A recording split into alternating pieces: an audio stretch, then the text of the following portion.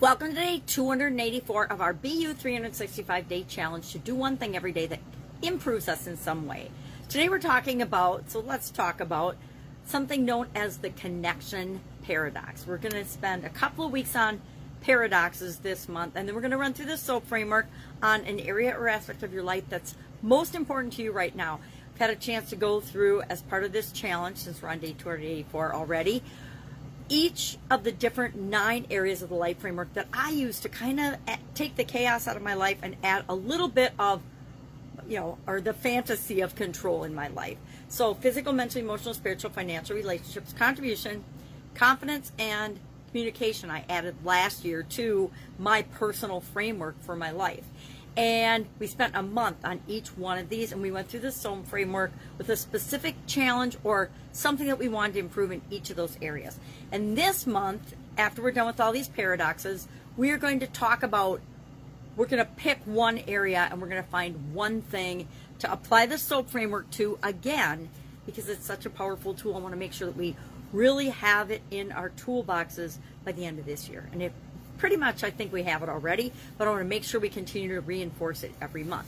So today, still on paradoxes, found a list of 20 paradoxes, which I think are fascinating. I'm fascinated by language and words and communication and what things mean.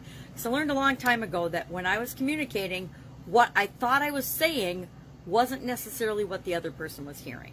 And so I got really fascinated with language and learning and words and how to say things better. So connection paradox and paradoxes are something that sounds kind of absurd or ridiculous on the surface, but when you think about it a little bit, and sometimes a lot, but most times just a little bit, you're like, oh my gosh, that's absolutely true. Well, today's is about how connected we are as human beings.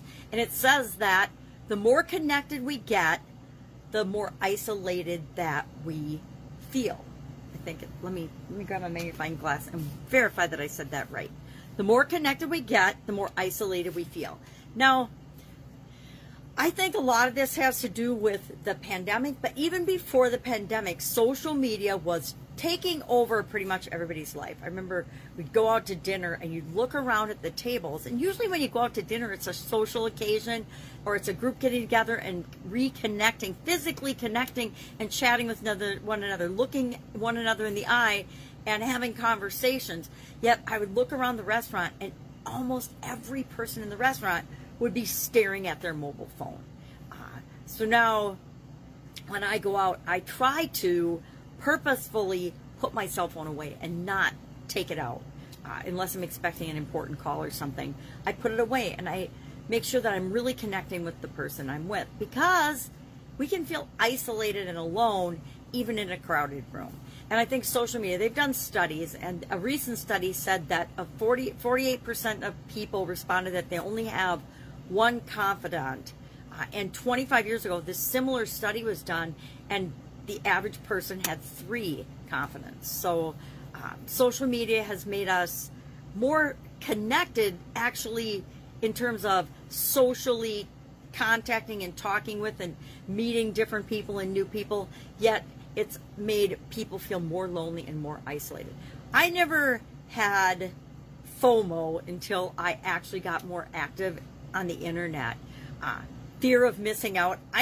Because we weren't seeing everybody else's life. You'd see a person here and a person there that you physically heard about or knew about that was doing something that made you a little jealous, but you didn't see constant streams of millions of people's fantastical lives. And then we have to remember that what we see on social media isn't the whole picture. It's like watching a sitcom on television. You don't see everything that happens in the life. It's just snippets of what's important to the story that's being presented.